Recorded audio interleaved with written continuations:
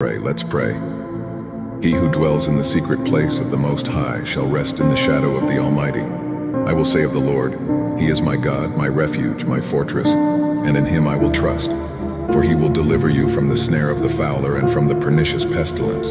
He will cover you with His feathers, and under His wings you will trust. His truth will be your shield and buckler.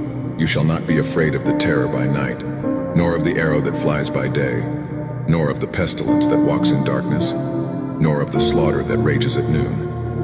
1,000 will fall at your side and 10,000 at your right, but you will not be struck down. Only with your eyes will you see the reward of the wicked. For you, O Lord, are my refuge. In the Most High you have made your dwelling. No evil shall befall you, nor shall any plague come upon your tent. For He will give His angels charge over you to keep you in all your ways. Amen. If you've made it this far, share this prayer with those you love. Be with God. Amen.